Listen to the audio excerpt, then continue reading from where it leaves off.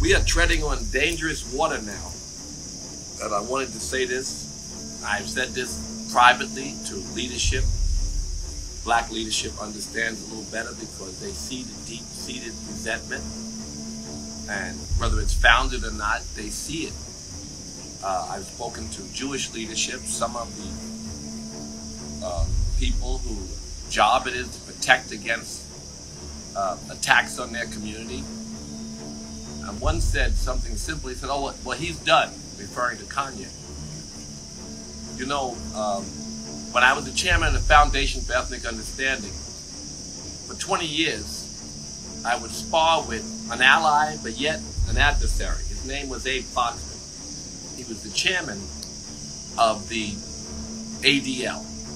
And the reason I became chairman of the Foundation for Ethnic Understanding, which kind of had the same mission, was because there was a rift between the Jewish community and Minister Farrakhan. And Minister Farrakhan became much more powerful and famous because of this rift. Because he would not, they didn't have dialogue. I set up dialogue with Rabbi Snyder, who was the president of the Foundation for Ethnic Understanding, and Elie Wiesel and Elon Steinberg and others, and Cornel West and Reverend Jackson and Reverend King, Martin Luther King III, and Reverend Sharpton. So they all came to my house. Some did not show up. Elie Wiesel did not show up. They were already upset by statements made, and they would not have dialogue. So it was Elie Wiesel and Israel Singer didn't show up. But there was a nice dialogue, which I would love to have publicized or even put on television, between Minister Farrakhan and Rabbi Snyder. That was 20-some odd years ago. And after I saw the trouble that Rabbi Snyder got in for having the courage to come to this meeting, I immediately took my role as secretary of the Foundation for Ethnic Understanding and turned it into chairman. I accepted the role as chairman. And I worked for a lot of years. And Abe Foxman, back to Abe Foxman, was the chairman, I guess his title was, of the ADL. The problem is, during the time that Louis Farrakhan was, and I was seeking to create dialogue, there was no real interest, because it's easier, as it had been with Marcus Garvey and Reverend Jackson and Reverend Sharpton and countless other black leadership, just to point out the mistake made and the words that are so hurtful made by these leaders, and then they would walk away. And that's right. They said that I said something about the Holocaust with animals, and they came after me and said, Russell, don't say Holocaust, it's such a hurtful word to the community. So I immediately apologized. It was not a problem for me. And the same with Will Smith, as I said, and countless other black celebrities and leadership. We generally walk away, because who wants to fight over hurt people, and some members of the black community are hurting. That's why this reaction is coming. But not only the black community, poor people who need to point fingers are coming out of the woodwork. And Kanye is the only person, and not by a disingenuine, but by a genuine response. And I'm not saying he's disingenuous. I'm saying that they are not taking the clips where I've seen him be a little more genuine about his apology or his intention. His intention is not to cause more pain, but to have more people come out and be anti-Semites, because he himself is not an anti-Semite. Kanye West is not an anti-Semite. He has questions. He has said some rude stuff, crude stuff, horrible stuff if you're a person who comes from a community and perhaps your grandmother was in a concentration camp. It's horrible what he said. Does he understand the gravity of what he said? Perhaps not. But what we want is for him to undo the harm. Our brother never met a Jew. Most black people never even met a Jew. You know, if you're not in New York and LA and Miami, we don't want to hate people for our problems. We want to embrace people and understand their problems, and we want to build bridges and have them understand, as they have in the past, in many cases, the problems of the black community. We want to build a bridge between two peoples who are both under fire.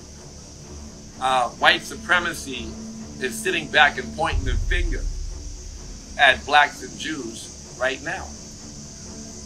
So what we want to do is build a bridge. I don't know what my algorithm is, but it just keeps popping up. They cancel this, they cancel that. My first response is, Kanye, go and apologize for the things that were unintended and fix them. Publicly go to a museum, learn, personally learn why these words are so hurtful, and how you maybe created a wave of hate that is bigger than you and scarier than you. Black leadership knows the pain in the black community. Jewish leadership knows the pain in the Jewish community and the threat of these words and how they can multiply.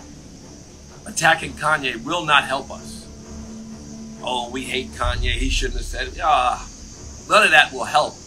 And this is what my fight with Abe Foxman was over all the years. Every time he called out someone, I thought, all their fans are mad. If I had a nickel for every time someone called me and said, there they go again, with Charlemagne, or, Tamika Mallory, or God, every single black leader has said things that have been off color or maybe insensitive. But we cannot label everyone an anti-Semite, because then their fans are triggered, and then real anti-Semites come out of the woodwork, and this is not the desired effect. The desired effect is to promote love and reconciliation. And in this case, since we're talking business, partnerships and growth. What I said about Kanye the other day was misconstrued. Someone said he said it was good that he was canceled. I pointed out that I worked on sneakers in the case of Adidas. And I said that we made our own sneakers. Kanye, you can make your own. You can be an inspiration. But if you make your own or own your own, still go to the best makers. Many times they will be your new Jewish partners if you start over. We need to educate our brother, not destroy him. Destroying Kanye will not be good for the most important goal, which is the desired effect, which is the bridge building between our two communities.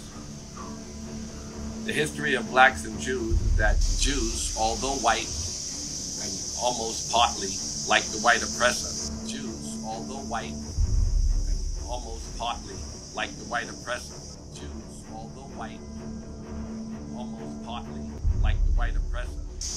They were there in places where the white wasps were not. They were helpful in times when no one else was. And the future, we should bridge a gap and build a future that is inclusive of black empowerment, more inclusive of black empowerment. I told my history, jewelry, fashion, film, television, financial services, records. I say movies, all of it. Always with Jews. And I owned my portion. I was not owned. No one controlled me. And no one can control Kanye. If he will build a bridge, but we don't need the constant bashing of Kanye, it will not solve our problem or give us the effect that is necessary, which is the banding together of two people who have a common enemy in white supremacy. Oh, I think Jews are saying it's too late. Well, it's not too late. We got to fix it. It's not too late. I saw one podcast with him and a Jewish fellow recently, very big. Someone sent it to me. And he apologized, and he's working to rebuild, apologize for what he said that he believed was hurtful. But he was working to build a whole new network. don't stop him in front of black people because it will cause more anger. Support his growth and his education. And I think that is a more healing path than this strike him down. Again, it did not help any time that I remember attacking someone publicly when you can speak to them privately. I'm saying this publicly. I can't call every single body, but I'm trying to explain a strategy to everyone that is more healing than the public, because I just keep getting every 5 minutes. He's done. They did it to him. People are angry. They don't know why. They're angry and pointing fingers because of the suffering in the black community and in underserved communities in general. White supremacists are made up of people who want to point fingers for their problems. And rather than emulating and borrowing and working with the Jewish community, it's easier to point fingers. So that's it. I've said this before, but blacks ain't angry. Yeah, I know. Blacks have lots to be angry for with Kanye, but they're triggered by this recent attack on him in ways that I think people don't understand. You know, the last thing I'll say is that I wrote a very loving letter to Donald Trump after his most hateful words. It was on the cover of many newspapers across the country. And what I wrote was, we know you better than that. Please. And let's build a bridge. All your partners were Jewish. That was Trump when he was an anti-Semite, right? All your other partners were black. All your friendships, your ex-girlfriend. Trump, we know you better than that. Why are you writing that nice letter? Because in the absence of a bridge, Trump found his other friends, narcissists that he was. He found his friends. His friends were the people who hated those other people. And they kind of liked Donald Trump. They made him their leader. And the media could not shut Donald Trump down, right? They published my letter on the cover. They wrote horrible things about him. They made him rise to the presidency. They were not able to stop him. People are so discontent. Like, I noticed on Charlemagne's show that they talked about Kanye and they were very negative, and then black people, there's a lot of anger towards Kanye, and they were negative about his comments about Jews and about blacks. And the people were 80% in support of Kanye. We don't want to create a monster. We want to empower a person who can empower his community or can at least give example to how we can own our own businesses or support. Kanye is not important in this scenario. The scenario that we're hopeful for is a bridge building to communities. Why do I care? I spent 25 years doing this. God gives you certain purpose, and Dharma, yogis call it. Something that I did for many years. I was not a black or a Muslim. Most of the work I did after fixing, after fixing, as much as we did, we were the address for black-Jewish relations. Most of the work that we did was Muslim-Jewish relations.